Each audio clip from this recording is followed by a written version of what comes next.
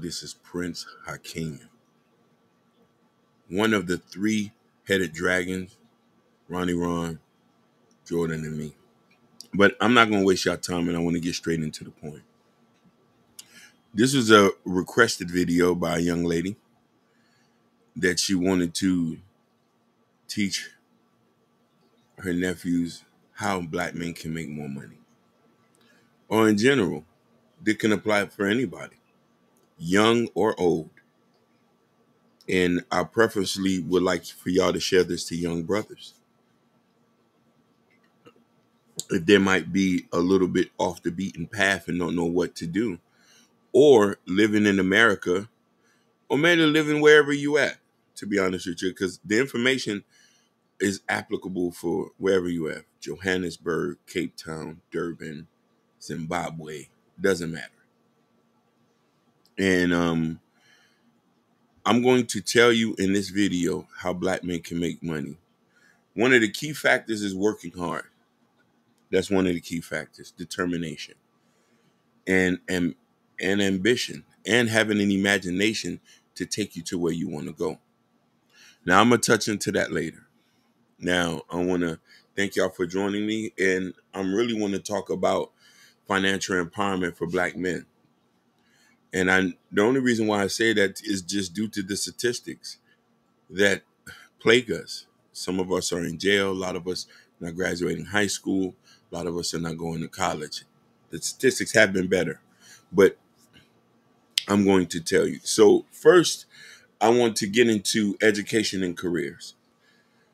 I know a lot of brothers who might be passionate about something, but for you to fund your dream, you need a job. Just started that. And sometimes having a career can help you fund whatever dream you want to be, a rapper, a clothing designer, whatever. And college education is a powerful tool, no matter how you might see the media might portray it that it's a costly debt. There's ways to go about that. Going to a community college, not going to sometimes maybe avoiding going to an HBCU, because an HBCU is just as expensive as a private college. So going to a public institution like a state college might save you some money. Now, one thing I remember my mother told me was a black man with a college degree are more likely to reach higher income brackets than ever. It's just a fact. You have a college education, you're going to go somewhere. Just like if you have a skilled trade, you're going to go somewhere. Plumbers, pipe fitters, truck drivers, all these are high income positions. You talking about 100,000 and plus. You know what I mean? There's so many ways to do it. I know you say, oh, can't afford it. I come from honorable mentions. I'm from the projects. There's scholarship grants. And if that might fail, pure hustle will get you there. I've never seen nobody not get nowhere without pure hustle.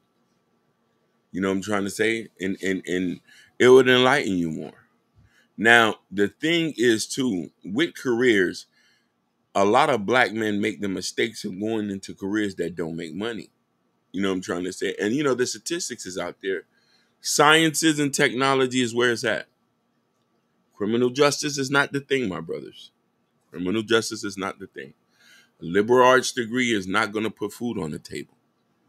I'm telling you this because I know people with liberal arts degrees and they're flipping burgers. You know what I mean? You got to research in-demand fields with higher potential. Look into careers that align with your interests and skills. And sometimes don't be afraid to explore vocational paths. And I mentioned that like trade school.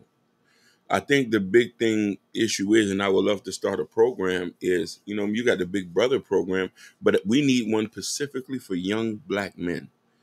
I want to be able to create a program, a Big Brother, to connect successful black men in the fields that you want to in it. And so you can see how they got there and what strive or adversities they did it. And then on top of that, being able to attend, you got to attend industry events, join professional organizations, and build relationships. A lot of these things are free. None of these cost money. You got Eventbrite, Meetup. They always have these things. You know what I mean? Nothing is not obtainable, man. Everything is. You want to be a car manufacturer or a car designer, go to car manufacturer meetups. Go to meetups. Go see how they do it, how people build cars. There's so many ways to do it. You know what I mean? But I do say get into a career that's going to make money. Sciences is where it's at. Coding, data analysts, cybersecurity. You know what I mean? These are where it is. But I'm not telling you to negate your passion as well. If you a person who you have the passion and can go to school to become a doctor, do it. A lawyer. Just know that I'm not going to recommend a career if you don't have the passion for it and you're going to work as hard as in it to get some sort of satisfaction. Now, with that being said, we talked about the career aspects. Now, the most thing that are plaguing black men, and we're going to have a serious conversation, a heart to heart here that y'all might not like to hear, is financial literacy. A lot of black men make the money, but don't know what to do with it. A lot of us spend it on frivolous things, bottles, sneakers, clothes, cars, pouring your money down the drain. I'm telling you, none of us don't even own land. Some of us don't even get the opportunity to own property or anything. And this is where educating yourself about personal financing, learning how to budget, saving and investing, and building credit is the thing. A lot of us have bad credit due to frivolous spending, due to not understanding credit utilization, hard inquiries, you know what I mean, getting evictions under your names. All this will save us to make more money. Just having good credit alone puts you in a better tax bracket than most people. You'll save money. You would save money. So I think educate yourself on personal finance. There's so many people to recommend. So many people to recommend, brothers. And I just want y'all to just focus on that. Now, one thing I am going to tell you is this. Right now, it might not be a good time, or unless you find a deal, to make more money as a black man, ownership is key. That's either land, properties, or commercial properties. If you find a deal that makes sense and that doesn't cost too much. I know the housing market is in a rut right now, but sooner or later the downturn is coming. And for a lot of you guys, you know what I mean, who live in Mississippi, Alabama, some rural towns, a lot of y'all have opportunities to buy properties or land with the income that you make. Don't look at what little money you make that you can't get it.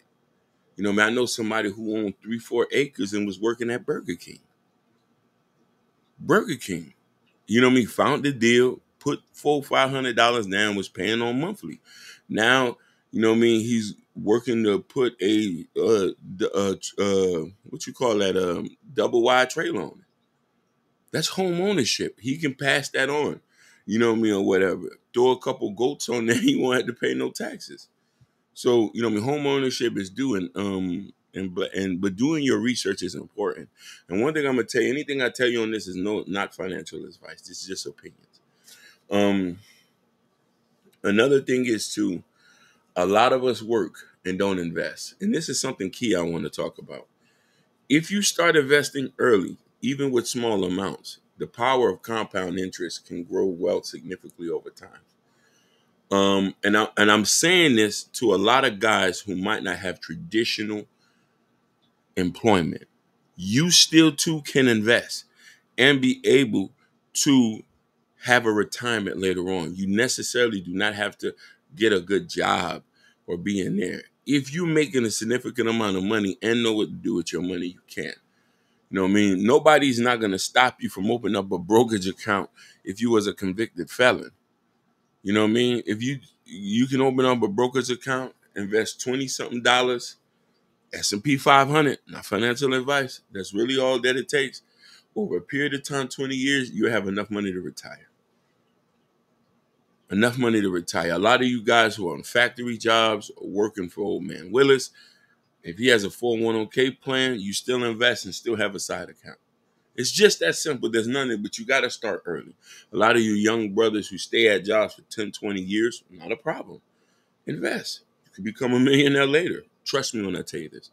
S&P 500. S&P 500. That really is. You know, I mean, there's so many ETFs you can invest in, the S&P, in this. Now, getting to the nuts and bolts of this, because I'm trying not to make this video too long, but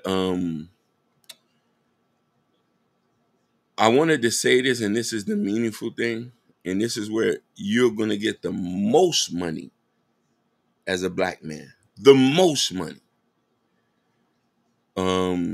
The adversities, the glass ceilings we face trying to work for companies and everything. If you want to make the most money, the best thing to do is to become an entrepreneur. Be your own boss. A lot of y'all know that, especially from my brothers who are convicted felons, especially from my people from the diaspora who are not able to get certain jobs. They're forced to become bosses. If you have a good idea, tackle it and run through it. This way you get the most money and the most satisfaction. Even just starting a YouTube channel, Toro, Airbnb, anything that puts you in a place where you can start a business, but you have to think it through, plan it out so you won't lose. But being a business owner is always going to be better than everything for history. As history can prevail itself, black men from now going back, the most they have ever succeed is through entrepreneurship. The most that ever provided for black communities, entrepreneurship. There's nobody telling you that you can't work here. There's no adversities you're going to get when you become your own boss. Yes, you're going to have adversities, but nobody's not going to stop you from telling you that, oh, you can't get this job when you create your own job. Dame Jazz said it most definitely. Hustle for your last name. Hustle for your last name. Johnson, Brown, Plummer, Blake. Hustle for your last name. Give your kids an opportunity. Give them a job.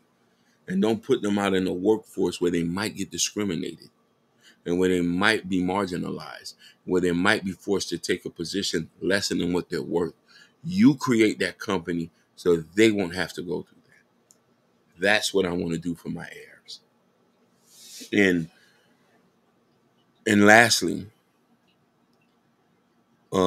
this is something that black men struggle to do. And I think that we need to change the narrative on this because we always think we can do things on our own.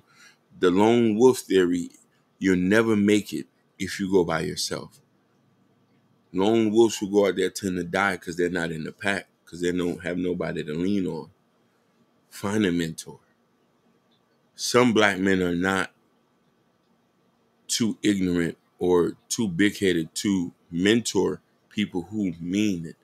A lot of them tend to stray away from that because people don't want to put in the work that these people have done to become successful. If you want guidance, support, and to lean into where you want, find a mentor. Most older guys want to pass their knowledge down, but to the people who's willing to put in the work. Kevin Samuel said this. You got to work 60 hours. You know what I mean? You got to focus on your health, focus on education.